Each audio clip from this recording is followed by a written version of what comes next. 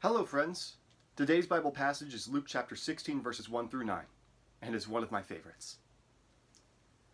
Jesus told his disciples, "There was a rich man whose manager was accused of wasting his possessions. So he called him in and asked him, 'What is this I hear about you? Give an account of your management, because you cannot be manager any longer.' The manager said to himself, 'What shall I do now? My master is taking away my job. I'm not strong enough to dig, and I'm ashamed to beg.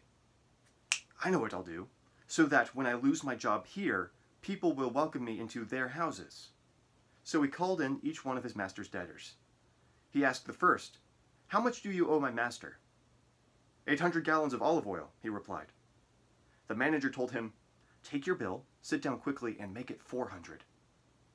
Then he asked the second, 'And how much do you owe?' 1,000 bushels of wheat,' he replied.